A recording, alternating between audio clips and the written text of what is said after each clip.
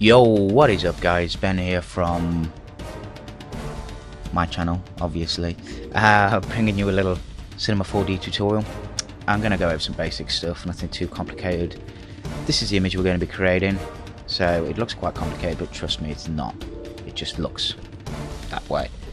So, let's get on into Cinema 4D. Okay, here we go. I'm going to go over some things you may know, some things you may not know. The first thing, just to clear this up, this texture pack here is one that I downloaded from a guy called Acrez. I'll stick a link to his channel. He does Cinema 4D tutorials, he does After Effects, he does, quite a few different things. It's pretty cool. Go and check him out. If you're interested in this kind of stuff, you'll learn a lot from him. And I sure have. So that's his pack. All credit goes to him. First thing I want to explain is these lines here. You always want to work within this area and not these, or at least on the final render. If I just go and add a text object real quickly, just to get that. There we go. So if I just put that there, now if I rendered that out now as my final output, I would only get this image here, because that's the resolution I've got in my set as my final render, which is 320 by 240, and that's this box here. So, if I was to render that out now, I want to make sure it's within this area. So I'll render that out, and that would give you the full image then. So bear that in mind when it comes to rendering. If suddenly you're rendering something and you notice a bit of it's cut off, that would be why.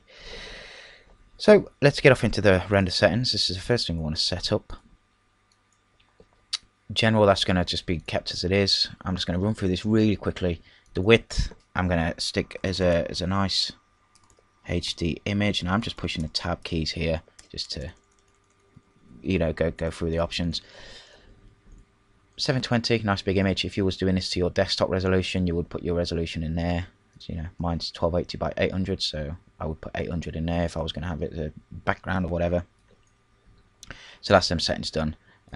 Save, stick your output path. I'm going to stick the format as a JPEG, and I'm going to go to the options and put the quality to 100%. Multipass, we're not working with any other programs, so we don't need to mess around with that. Anti-aliasing, stick this to best and stick it maximum levels 2x2, minimum levels 1x1. This will remove any jagged edges, any reflections. We're going to be working with reflections, so we need to make it look as crisp as possible. Plus we're going to have the lights in, so we need them to look like smooth lights, not jagged lights. And that's what this anti-aliasing will do. You get it in game settings. When you're playing on a PC, you'll have an anti-aliasing option. That's basically what it does. It smooths out the graphics. Doesn't make it look jagged. So that's anti-aliasing. Effects, we're going to add two effects. Ambient occlusion, and we're going to add global illumination. We're not going to change any settings in this. If we was doing an animation, we could bring the maximum samples down to say 80, and we could change this setting, and we could change these down to low, and this basically would just allow us to render a little bit quicker. And we would do that if we was doing an animation, if we was strapped for time, whatever. But having these two effects does increase the render time by quite a bit, but they are really nice effects to have. Plus we need the global illumination for what we're working on today, so make sure these are there. I'm going to change this now to 110, and it's not going to make much of a difference. Okay, let's get into our perspective view. Let's just move these. You've got these buttons over here. These obviously move things around and do various different things. This one zooms in and out. Hey. So first thing we want to do is add a cube.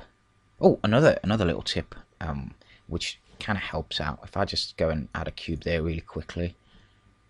So just hold and click that, click cube, or you can just click it once and it will put a cube there. If I was having problems moving this cube about and I wanted to switch to a front view or side view, I can just push down on my mouse on my wheel button, my scroll wheel even, and that will bring me up to these four views. And I don't need to click in any of these. I can just go in, say that one, and I can start zooming in and out, and do the same with that. See, I'm not clicking in now, I'm just zooming in and out. So I don't have to actually I don't have to select that as the active window. But then I can go in there and I can push down on my mouse wheel and I can make adjustments and do all that kind of stuff, and I can push it again and come back out. So that's a nice quick way to switch between the views. Anyway, let's get back into the perspective view.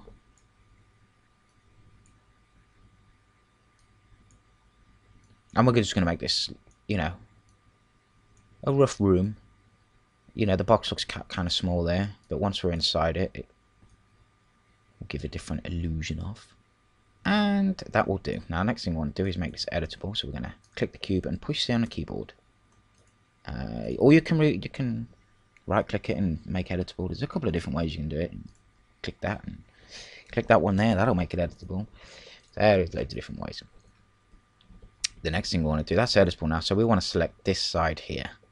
So we're going to do this by selecting that option and just selecting that side and pushing D on the keyboard, or delete even on the keyboard, not D.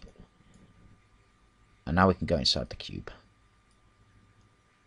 Now what we want to do is just get back into the normal mode, so we're not, you know, we're not selecting the sides.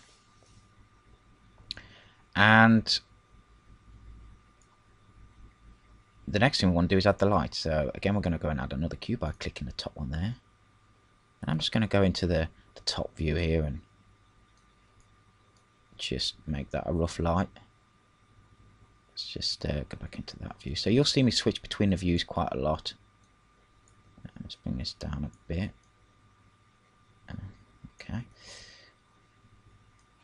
Yep, let's bring this up. Okay, so that's looking quite good. Next thing we want to do is basically duplicate this, and this allows us to create rows of these cubes, and we can make an edit to the, well, if I go and add the cloner object now and put the cube in there, oops, put the cube in there, I can make, you know, I can add colors to the cloner object, and it will apply the colors to the, you know, all the cubes in there. So if we go into the cloner object and select mode and stick to a grid, and we want to change these values from 3 to 1, 3 to 1, and keep this as 3.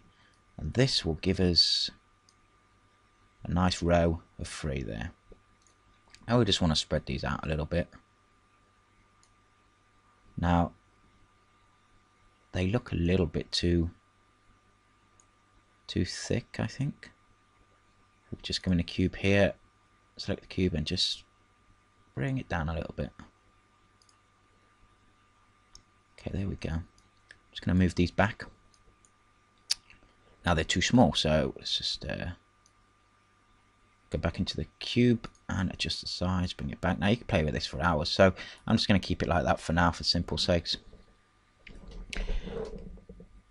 And the next thing is we're going to add the illuminance to the cloner object. This is pretty simple. Double click the materials area, new material will pop up. Go and edit that by double clicking it. Go into luminance, put a tick mark in there. Let's stick the brightness up to 250. Anywhere between 250 and 300, or 200 and 300 is good. And I'm going to give it a slight bluey tint. Just a little bit. And that's it. Drag that onto your cloner object. Excuse me, drag that onto your cloner object and you'll see it makes the lights go. Now what we're going to do, we're going to render this out, I think. We'll just move this down a bit. Let's make sure anti-aliasing is on. In fact, I'm going to turn it off. I'm going to turn it off just to show you guys exactly what it does. So I'm going to render this out really quick. Right, that's rendered out. That looks pretty good. Now you can see the lights here are jagged. They look crap. And that's because we haven't got anti-aliasing turned on. Or we haven't got that as part of the render option. So as soon as we put that on, these will become nice and smooth. Trust me, they will. So that looks quite good. The room's lit up quite well, and that looks nice. Now, we're on a 10-minute mark here. Or it's a little bit under that. So I'm going to make this into a 2-part tutorial. So this is the room. We've got the lights set up. And if I just render that out with anti-aliasing on, and we'll see what that looks like. Okay, so that's rendered out and that looks nice. Now you see the difference the anti-aliasing makes on that. So you've got to have that on. It's pretty much a must. And that's it. We've got the light in here, so what we'll do in the next part, which is going to be part 2, we'll put some text there and we'll put the glowing ball there. And that's it for part 1, I think. So if you guys enjoyed part 1, you know, come and have a look at part 2 and you'll learn a bit more. Okay guys,